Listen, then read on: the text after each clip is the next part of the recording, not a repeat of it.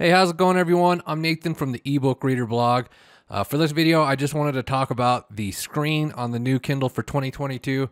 Amazon finally upgraded it to have 300 ppi because all the previous entry-level Kindles up until now for the past 15 years have had 167 ppi. So big improvement. It finally has the same quality of a screen as like the Paperwhite and the Oasis. So first off, I wanted to compare it to the Kindle Voyage. The Kindle Voyage is known for having the best screen of any Kindle ever released, even though it was released way back in 2014. There's something about that front layer glass screen that really just makes the text pop. Text stands out more, and when I compare both of these two together, yeah, the Voyage still has a slightly better screen. The text is darker, just seems just a little bit sharper, but you know, with the newer Kindle, the screen is definitely faster. As you can see, page turns are faster, and you get a lot less noise in the background. If you notice in the white part of the text on the Voyage, you can still see like lines of text from the previous page, whereas you don't see that on the new Kindle. So Voyage still has better contrast, still has darker text. The new Kindle is definitely an upgrade, but let's go ahead. We're comparing it to the last entry-level Kindle right now, the 10th gen model.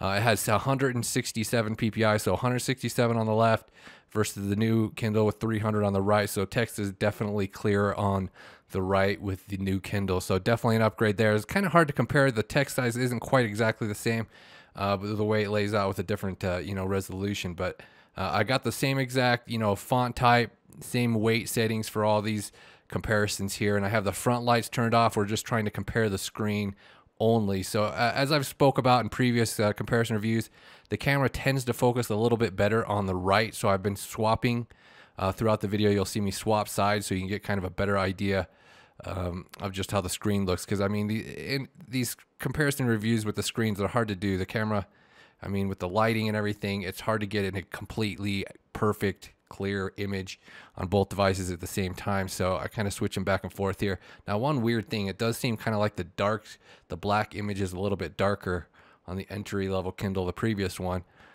Definitely have the higher resolution on the newer model. So I don't know, it's just kind of a weird thing with ink screens.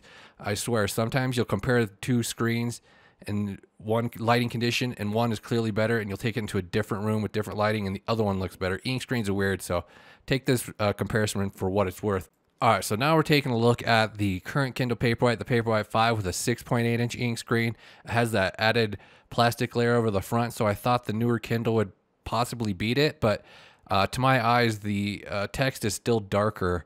It's darker on the Paperwhite than it is on the newer Kindle, even with that added layer over the screen.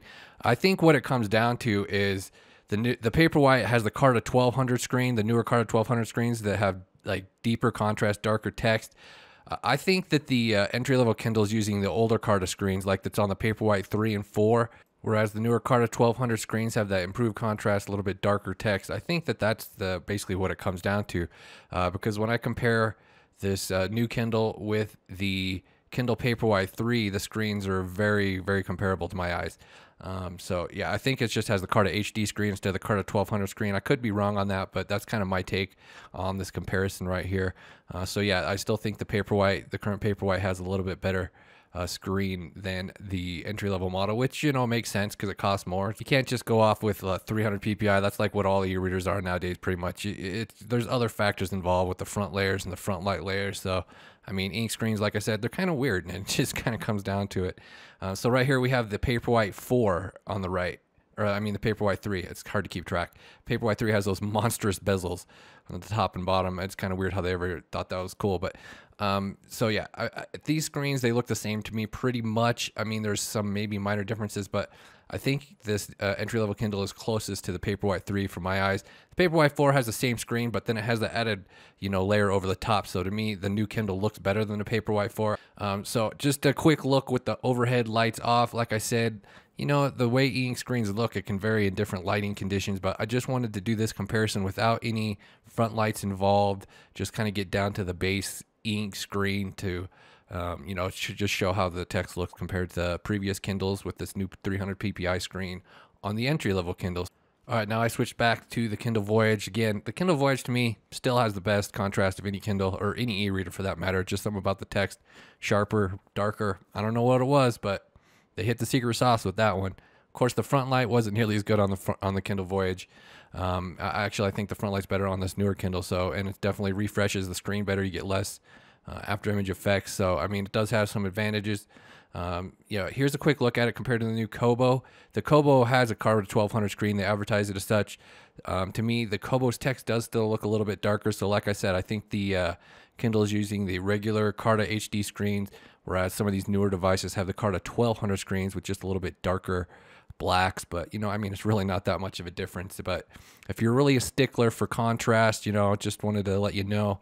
I kind of am a stickler for contrast. I still use the Kindle Voyage a lot because I really like the screen on it.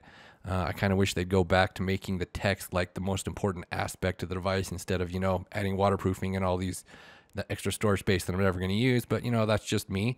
I just want to give you guys a quick look at the new screen on the new Kindle. Definitely an improvement over the older screen on the, with the 167 ppi, definitely an improvement. And they also added dark mode with this newer screen here. So like the previous gen entry-level Kindle did not have that. So, but I'll do a comparison between the Paperwhite later as far as like the other features go, because the Paperwhite has that warm front light.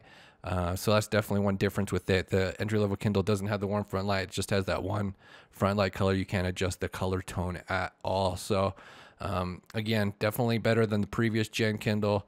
I do like the screen, and I do actually like reading on this device. I didn't like reading on the low resolution screen of the previous gen Kindle. I would never use it, but I can see myself using this one. Sticking in a back pocket. It's super portable. The text does look good enough, but it's still not quite as good as the Voyage. But I still think the newer Paperwhite has a little bit darker text as well with the Carta 1200 screen. But I'm going to go ahead and wrap up this video. Check out the main review. I'll get that posted soon. Thank you guys for watching. Bye.